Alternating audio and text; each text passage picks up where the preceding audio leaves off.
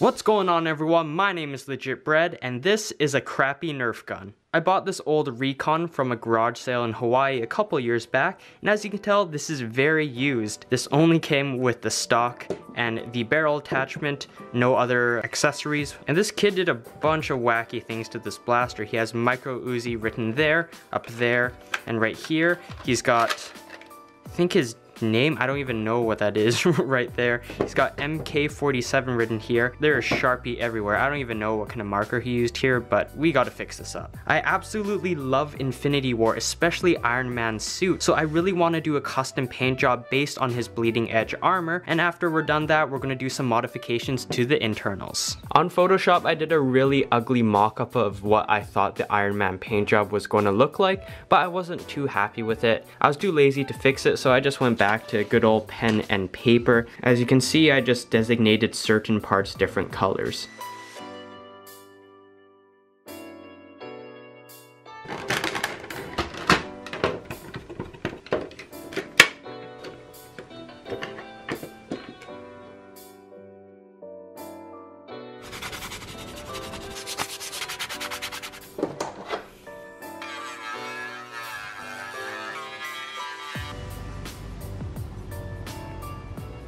So I did my best to try to sand off all the writing and Sharpie, all the little imperfections on this, and hopefully that'll work well. So I'm right now going to wash these off, let them dry, and then I'm going to start the spray painting process.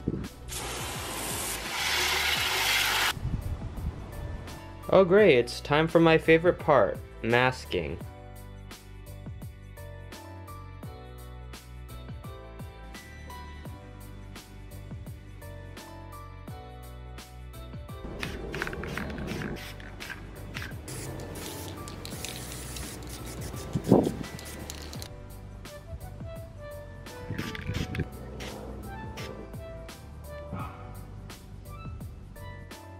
Just recently I bought this enamel paint set, and hopefully we can utilize some of these colors to make this gun really pop out. We have metallic gold, red, and blue, and those are the ones that I'm going to be using.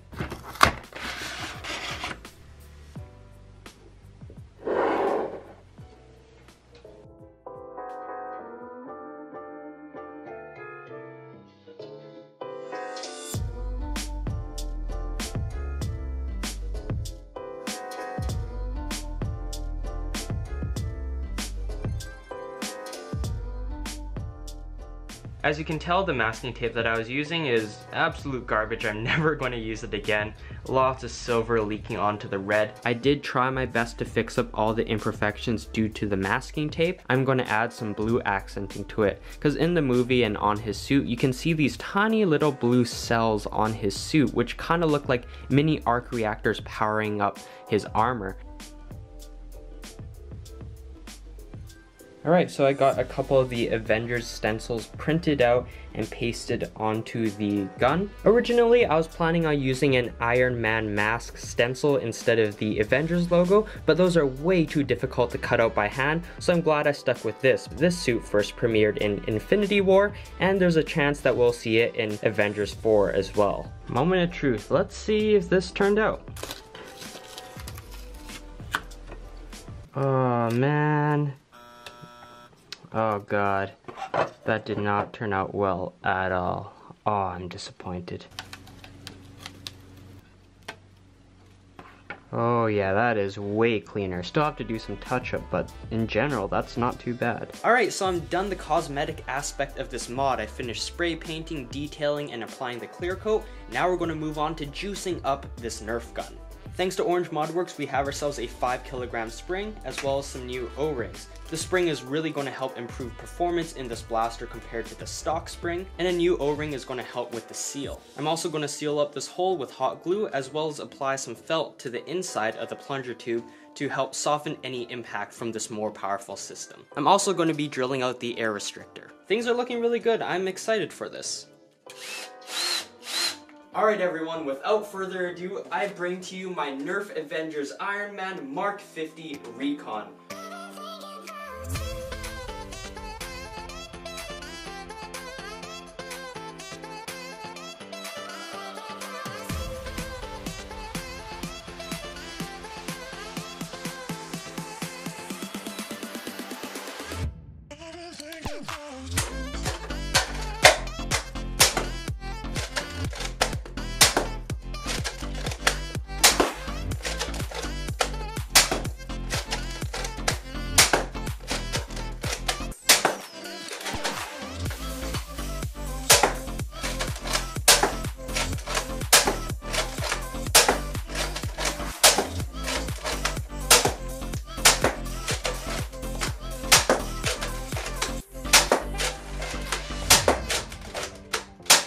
Overall, I'm just very satisfied with the paint job and the performance modifications. The balance of colors really encapsulates the Iron Man mantle and specifically the Mark 50 armor.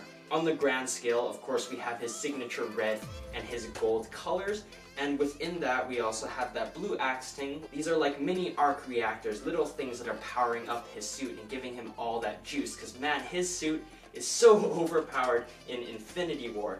Also, I took an ink pen and just accentuated certain grooves inside the blaster, and also I finished it with minor silver parts that aren't too overpowering on the blaster. And the gold especially gives off this metallic sheen when you have light reflecting on it. I'm not gonna lie, the Avengers logos, not as clean as they could look, but I think that's the best you could do by hand using literally regular printer paper. Internal modifications that I did include adding a 5 kilogram spring, adding a new O-ring, lubing it up, sealing up a hole in the plunger tube, removing the air restrictors, and also removing the magazine lock.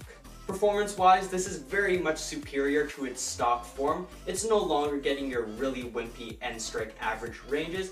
It's definitely up there with at least elite ranges, which is a huge improvement. So I'm definitely getting at least 30-foot flat ranges with this blaster, and I just gotta thank Orange ModWorks for making this all happen, especially with that 5 kilogram spring. Without it, this mod wouldn't be as cool as it is. Shout out to Similin for answering last week's question of the day. He actually got it 2 weeks in a row, so congrats. Answer this video's food for thought using one of the hashtags and you might be featured in the next video. This blaster is based on the armor that we first see in Avengers Infinity War, but my bet is we're also going to see it in some capacity in Avengers 4. So I think this blaster will also apply to Avengers 4. I'm going to try to drop this video on the same day that the Avengers 4 trailer comes out, and we'll see if my guess is correct. This was a lot of fun to do. It was a great learning experience for me. I did not expect to put as many hours into this as I actually did, but I'm glad I did it. I'm very happy with how things turned out. And I think the biggest takeaway for me is I gotta improve my sanding and also my spray painting techniques so I can come up with an even cleaner paint job next time.